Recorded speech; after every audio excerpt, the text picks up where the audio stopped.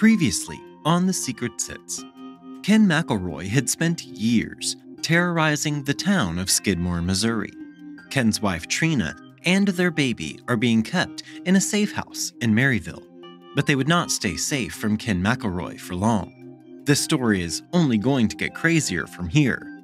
Are you ready? Here we go.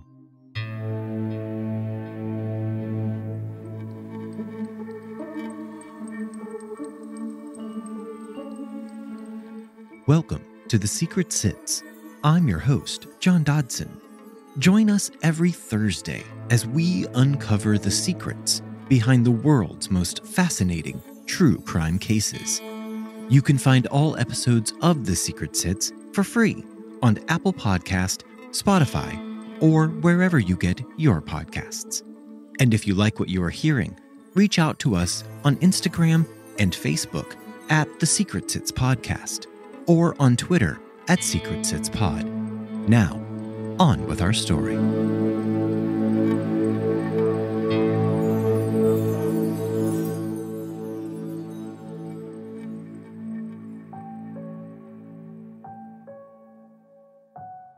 Ken quickly ascertained where Trina and the baby had been placed with a foster family, and he took to parking outside of their house for hours at a time. This family called the police, but when officers showed up and spoke with Ken, they told the family that he was perfectly within his rights to sit in his car and stare at their home. Ken found out the names of the homeowners who were fostering his underage wife and child, and he began a stream of threatening and intimidating phone calls to the family. Each time Ken called the house, it raised Trina's level of anxiety and panic. During one of these phone calls, Ken offered to make a deal, a girl for a girl. Ken then went on as he told the woman that he knew what school bus her daughter took to school each day, a blatant threat that he would kidnap the woman's actual daughter, and then they could trade a girl for a girl. Trina had additional meetings with the county prosecutor, and she told him about all of the times she had been with Ken McElroy in the St. Joseph Motel over the past 3 years, starting from when she was just 13 years old. After these interviews, the prosecutor added 8 additional felony molestation charges against Ken. Then Dick McFadden got to work. Dick had the charges split into 2 separate trials. He pursued venue changes for each trial, and he had trial dates reset time and time again, all stalling tactics to keep his client out of jail longer and longer. After a year of this runaround, Trina told her foster family that she was going to move out of their home and move in with her grandmother. The family was not comfortable with this arrangement and immediately raised their suspicions. But they were just her foster family, and Trina was free to do as she pleased. Less than 1 month after Trina moved out, Ken walked into Dick's office and asked him a simple question. What happens if I marry Trina? The problem was that Ken was still legally married to his second wife, Sharon, a girl he had not lived with for several years now. Conveniently, the very next day, Sharon showed up at Dick's office, asking for a divorce from Ken McElroy. The attorney drew up a simple dissolution of their marriage. Now Ken was available to marry Trina. But what if she did not want to marry him? Trina was still just 15 years old at this time, so legally she could get married, but only with her parents' consent. After having had their house burned to the ground and their family dog shot by Ken, Trina's mother reluctantly signed the affidavit to authorize her underage daughter's marriage to Ken McElroy. A local judge did a quick wedding with only Dick McFadden there as a witness. As soon as this wedding was finished, Dick called the county prosecutor to inform him that his only witness against Ken McElroy was now Ken's wife, and therefore she could not be compelled to testify against him in court. The prosecutor had no choice but to drop all charges against Ken. After this, Ken, Trina, and Alice resumed their tortured life they had been living together. The trio would drive around in 3 separate pickup trucks, like a military convoy, and each one of them watched out for the other. A local Skidmore farmer named Romaine Henry was working in his equipment shed on the afternoon of July 27, 1976, a regular Tuesday, just like all of the rest. Then Romaine heard several gunshots, and he could tell these shots had to have come from somewhere on his 1,000-acre farm. Romaine climbed into his pickup, and he began to drive around his property just to make sure nothing was amiss. Romaine saw Ken McElroy's truck parked on the gravel road which bordered his property. Romaine pulled closer to the truck, and as he did, Ken stepped from behind the truck, brandishing a shotgun. Romaine stopped his truck, and Ken jerked the passenger side door open and shoved his shotgun into the cab of the truck, pointed directly at Romaine. Ken yelled, "Were you the dirty son of a bitch over at my place in a white Pontiac?" Romaine was shocked, and he had no idea what Ken was talking about. He stammered out an answer to Ken. He told him that he did not know what he was talking about. Ken shouted obscenities at Romaine, and he fired his shotgun. Romaine was shocked as the buckshot tore into his torso. He flung open his driver's side door, and he tried to exit his vehicle. This was the only way to get out of the way of the gun. But before he could get out of the truck, Ken fired again. This blast of pellets struck Romaine in his right cheek and forehead. In the split second that Romaine exited his vehicle, Ken's gun jammed. Romaine used this opportunity to jump back into his truck, and he sped away. After he returned to his house, his wife drove him to the Maryville hospital. The sheriff's office picked up Ken the following day and charged him with assault with the intent to kill. Ken simply said he was not there, and he had no idea what Romaine was talking about. Ken's attorney used all of his typical tactics, change of venue requests, and repeated delays for the trial.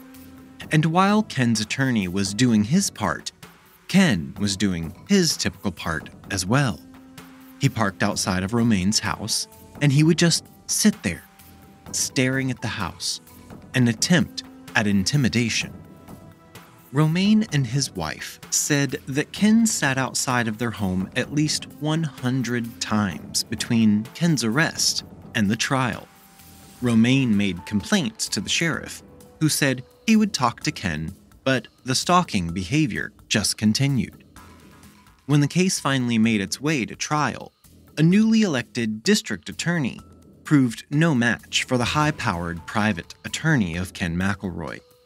Romaine sat in the witness stand, and he testified that Ken McElroy was the man who had shot him. 2 of Romaine's neighbors testified that they saw Ken fleeing the scene in his pickup truck just after the shooting. Then, Dick put 2 witnesses on the stand. Both of these men were raccoon hunters, and they both made claims that they were with Ken McElroy on the day of the shooting. And they were all the way across town from Romaine's farm. The jury acquitted Ken on all charges. The good citizens of Skidmore were flabbergasted at this verdict, and Ken McElroy paraded around town talking about how he should have killed Romaine in the first place. A few months after the trial had ended and Ken's acquittal, Romaine was on his tractor, working on his fall harvest. As he tended his fields, Romaine noticed a truck parked at the edge of the field he was currently working on. As he grew closer, Romaine recognized the truck as belonging to Ken McElroy. Romaine then noticed the stocky figure of Ken crouched behind a gate. Ken was holding a long rifle that was aimed squarely at Romaine's tractor. The roaring noise from the giant diesel engine was not enough sound to drown out the report of the rifle as it rang out in the open fields. Ken then stood up straight and walked back to his truck. He racked his rifle and just drove off. He was certain that he had proved his point. Anytime he wanted to, Ken could end your life, so watch out. The shooting of Romaine Henry resulted in no retaliation from the people of Skidmore. But the series of events that would lead to Ken McElroy's death was all set into motion by the theft of a 10-cent piece of candy. It was a hot Friday afternoon on April 25th, 1980, when several of Ken McElroy's litter of children stopped into the B&B grocery store in town to get some candy. There was some apparent confusion at the cash register, and one of the little girls began to walk out of the store with candy she had not paid for. The store clerk called after the children, like the woman in Home Alone. "Son, you have to pay for that toothbrush, you know." Something innocuous like that. Well, one of the older girls was very upset that this clerk had yelled after her sister. She took the candy from the small girl and slammed it down onto one of the shelves, and the small girl began to sob as they walked out of the store. Almost as soon as the door to the store closed, another of the older girls burst back into the store, yelling at the store clerk, "Nobody accuses my little sister of stealing."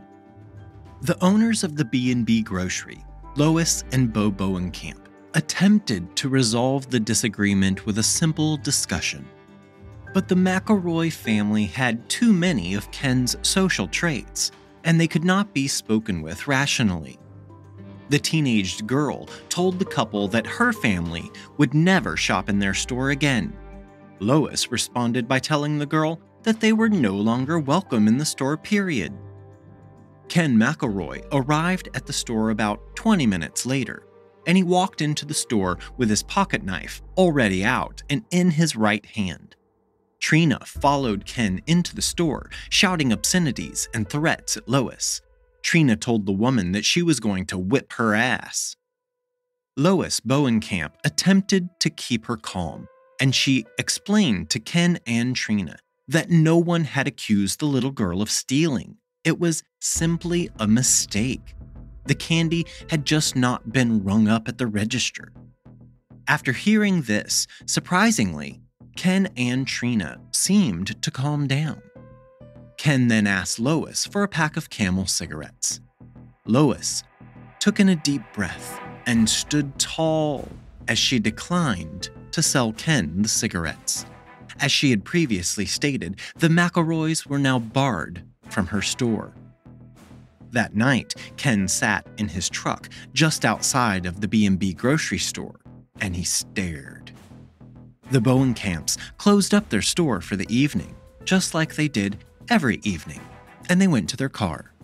The couple drove home to their house located just on the outskirts of town.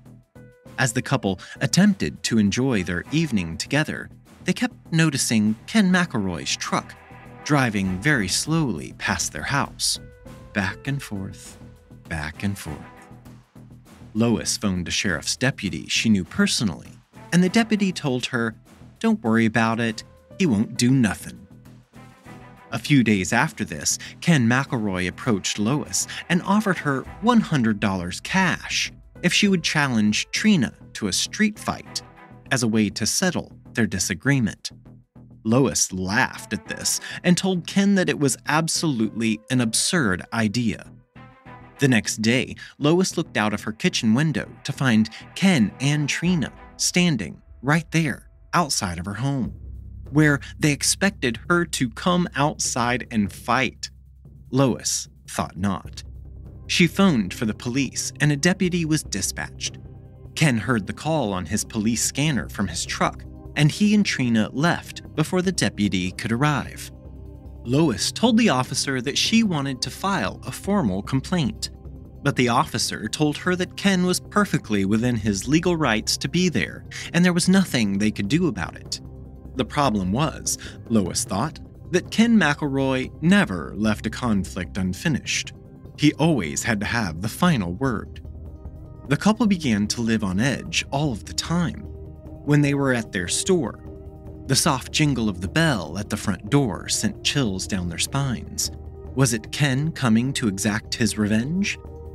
While they were at their home, the sound of a car crunching the gravel driveway made them run to the windows to see if Ken was at their house. They were living their lives in fear.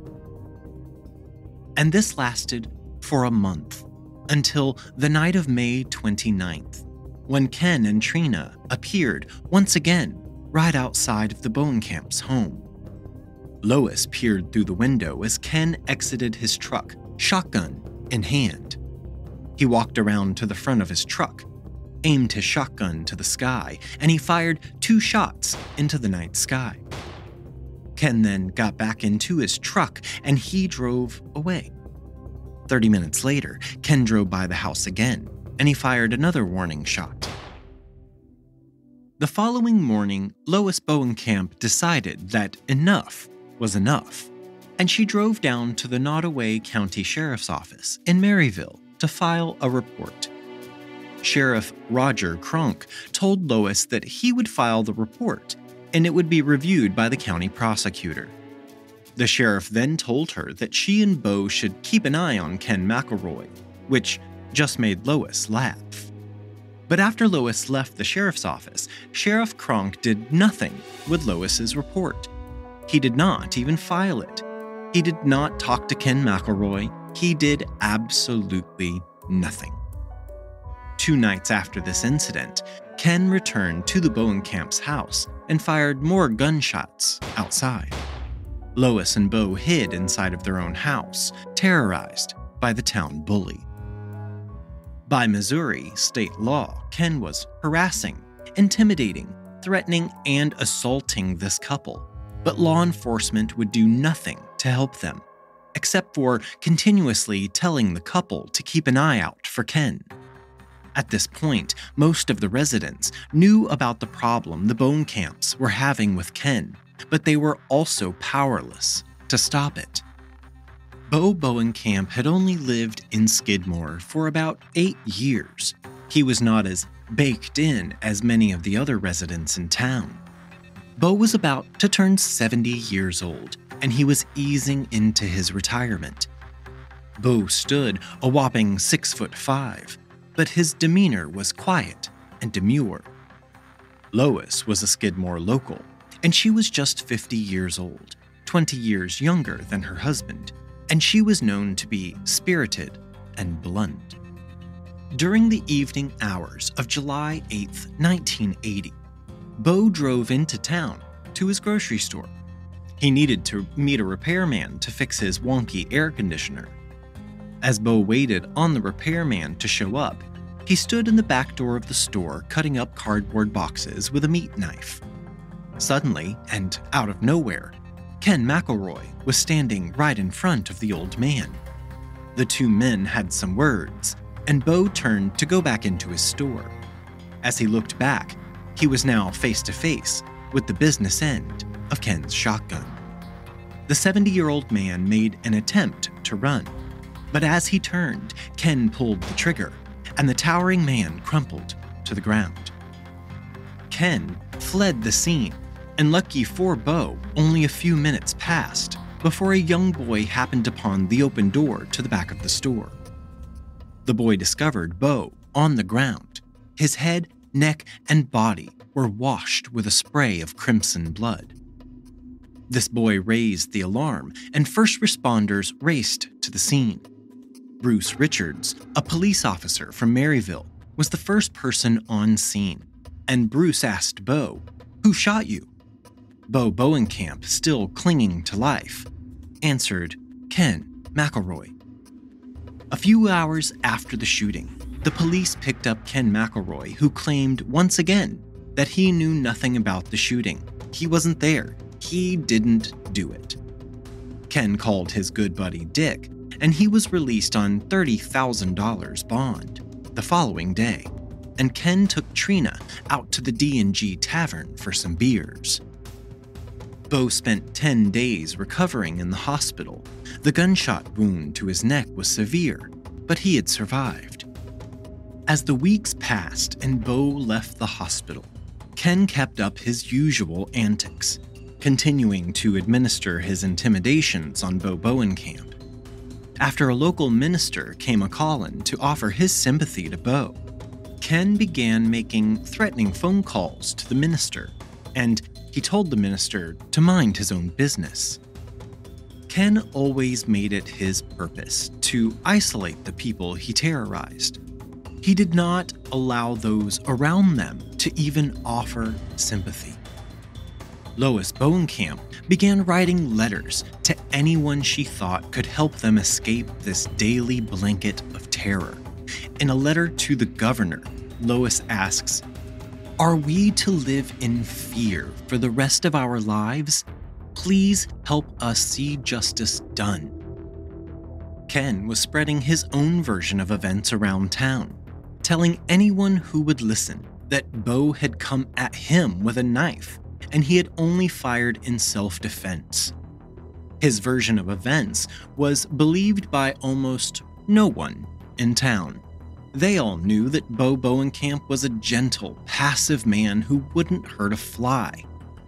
Bo had already admitted that he was in fact holding a knife when he was shot, but that was due to him cutting up the cardboard boxes.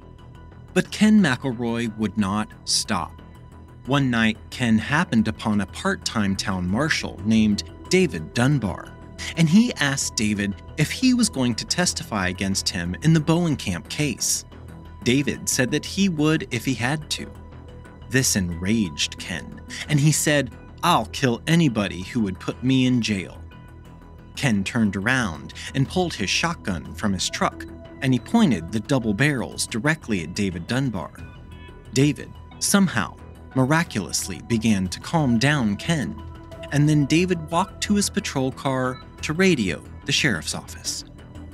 David told them what had just happened, and they responded, "Don't provoke him, nothing we can do, keep an eye on him." And this to a part-time town marshal who made $3,000 a year. So, on Monday morning, as soon as the Skidmore town hall opened, David Dunbar walked in and turned in his badge. Good for you, Dunbar. Good for you. Ken had also called in threats to 2 other state troopers who had arrested him. One officer named Richard Stratton said that while he was at work, Ken McElroy would slowly drive back and forth past his house, terrorizing his wife, who was at home. All while Ken was out running amok, his attorney, Dick McFadden, was doing his thing, attempting to delay yet another trial for his best client. The venue changed to Bethany, Missouri, which is 75 miles east of Skidmore. And when all of the trivial delays came to their ultimate end, the trial began on June 25, 1981. The trial was simply laid out by a young prosecutor, only 3 years out of law school. Bo said Ken assaulted him with a shotgun. Ken said he fired in self-defense because Bo attacked him with a knife. This was a very he said case. So, magically, Ken's legal team found an eyewitness to the attack. This just so happened to be a woman in Ken's raccoon hunting circle, but I am sure this is just a coincidence. This woman testified that she was passing Skidmore's main street at the very second the shooting took place. And she saw with her own little peepers Bo lunge viciously at Ken, and then Ken had to defend himself. When asked, she could not come up with a reason. It had taken her 9 months to come forward to tell this story. After the closing arguments, the jury left to deliberate, and they quickly returned a verdict of guilty of assault for Ken McElroy. The jury had several different verdicts they could render, and the heftier of these carried up to life in prison. The venue was so far from Skidmore that none of these jurors knew anything about Ken McElroy, and it is illegal in court to bring forth this man's prior history of behavior. And because the jury knew nothing about Ken outside of this case, they chose to convict him on second-degree assault with only 2 years in prison. After the verdict was read, the judge released Ken McElroy on bail, pending a routine 25-day appeal window, and the monster was released back into the wild. 4 days after his conviction, Ken walked into the D&G Tavern carrying an M1 assault rifle with a sharpened bayonet attached to the end of the barrel. Everyone in the tavern breathed a sigh of relief when they were informed that Ken was just looking to sell the gun and not use it. As Ken sat at the bar with his wife Trina, he described how he wanted to finish what he had started with Bo Bowenkamp. He pulled a loaded clip from his pocket and slammed it into the gun. Ken stood up and demonstrated what he wanted to do to Bo. He wanted to shoot the man in the head and then use the bayonet to carve him up like a turkey dinner. Because of this disgusting display of toxic masculinity mixed with psychosis, Pete Ward, a local retired farmer, stormed out of the tavern. Pete went and got his adult sons and a few other men from around town, and they set up watch teams to keep an eye on Bo Bowenkamp's property and the Bowenkamps themselves. Pete, along with 3 other men from the bar that night, all signed an affidavit to what they had witnessed. Not that it mattered. The young prosecutor attempted to use this affidavit to have Ken's bail revoked. This was an urgent matter. A man convicted of assault stated in public that he was going to finish the job, and the judge decided to not even hear the prosecutor's protests for another 5 days. This judge was from Bethany, not Skidmore. He had no idea how terrible Ken McElroy truly was. So the people from the town of Skidmore planned to travel en masse to Ken's hearing in Bethany. They wanted to go before the judge and protest Ken's continued freedom to terrorize their town. But as the townsfolk woke up on the morning of the hearing, July 10th, and they began meeting at the Skidmore Legion Hall to go together, they received word that the hearing had been postponed until the 20th because Ken's lawyer, Dick, had a conflict. After they learned that the hearing was postponed, many people left to go back home, especially the women, because a woman's work is never done.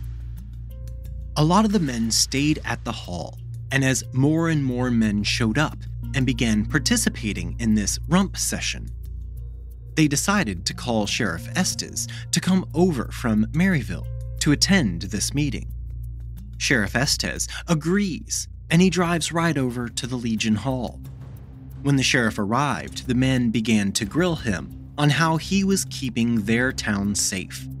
And this is when the sheriff suggested that they watch out for themselves. When Sheriff Estes talked to the papers, he said they wanted to know what they could do to protect themselves. Basically, the questions concerned could they be allowed to patrol each other's homes and farms. But a neighborhood watch would not be necessary, because the people of this town were about to permanently dispose of their problem, and no one was ever going to talk about it. Shots rang out as the crowd of angry men surrounded Ken's brown truck parked on Main Street. Trina flew from the truck screaming her head off, and she was ushered to safety. A task force of 23 officers from 6 different agencies in Missouri were put together in Skidmore. This task force made a list of 35 men who were known to be at the scene of the murder. Not one of them would talk. Next, the task force set up a tip line. It did not receive one single phone call, except from the media. 6 days after the shooting, on July 20th, Ken McElroy was interred at the St. Joseph's Cemetery. The task force turned over its feeble findings to the county prosecutor, and the prosecutor met with Sheriff Estes to convene a coroner's inquest. This would consist of a 6-person jury. The jury heard evidence from law enforcement, Trina McElroy, Skidmore Mayor Steve Peter, and others. The grand jury ruled that Ken McElroy died from bullets fired by a person or persons unknown. The jury issued no arrest warrants due to a lack of evidence. After this initial grand jury, a state grand jury was impaneled 3 weeks later. This grand jury had 15 meetings over 5 weeks. These 12 jurors heard all of the same evidence that the original jury had heard, and they heard from the same witnesses, including Trina McElroy, who stated that she had seen Del Clement holding a rifle as she fled the truck for her own safety. This jury also heard forensic evidence pertaining to Ken's wounds. He had been struck by at least one .22 caliber bullet, and another round from an 8mm rifle was also located inside of Ken's body. Both of these size caliber weapons matched shell casings that police recovered from the scene. Due to this evidence, police were able to forensically put the shooting together.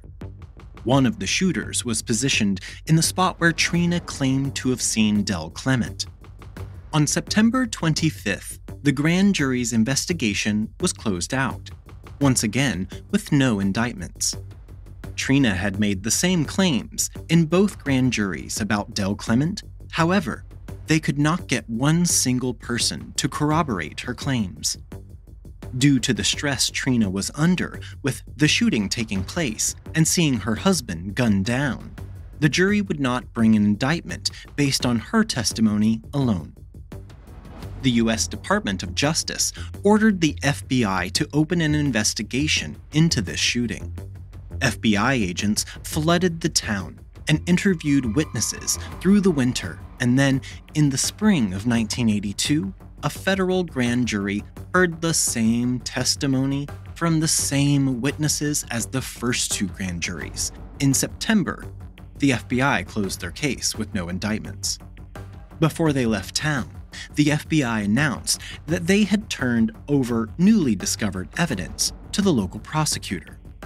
The prosecutor read through the FBI's briefs and stated, "After careful consideration and evaluation, I have determined that there is not current sufficient evidence with which to establish guilt beyond a reasonable doubt." And with that, he closed the case, and it has remained closed ever since. In 1984, Ken McElroy's attorney, Dick McFadden, filed a $5 million wrongful death lawsuit against Sheriff Estes, the mayor, and Del Clement on behalf of Trina McElroy. To make this lawsuit go away, the 3 named defendants settled out of court for $17,600. The county paid $12,600. The Skidmore's sheriff's office paid $2,000, and Del Clement paid $3,000.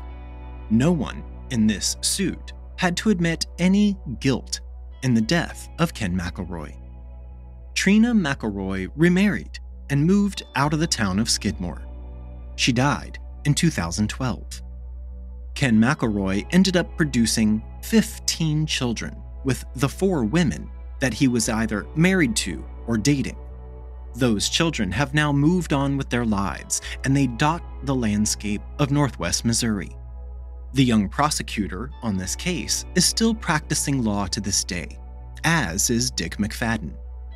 Bo Bowenkamp passed away 10 years after all of this mess, and his wife Lois went on to serve the Skidmore Town Council. As the years passed, Lois continued to give sound bites to reporters who wandered into the town to investigate this case. Lois will typically say, "The town is well rid of him.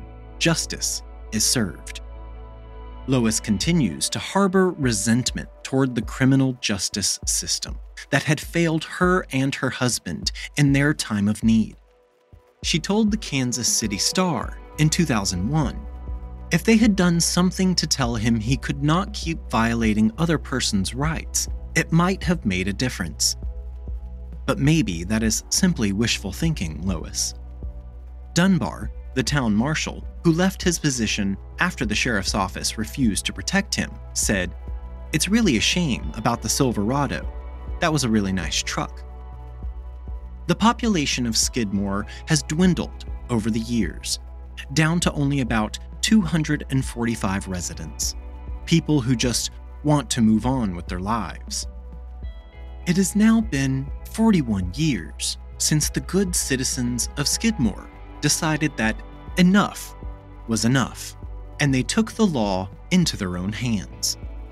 Ken McElroy was the living embodiment of a nightmare, and they just wanted the nightmares to stop. The small town of Skidmore, Missouri will forever be associated with this vigilante murder. Who actually pulled the trigger? Who murdered a man in broad daylight with almost 45 witnesses on hand? We dance round in a ring and suppose, but the secret sits in the middle and knows.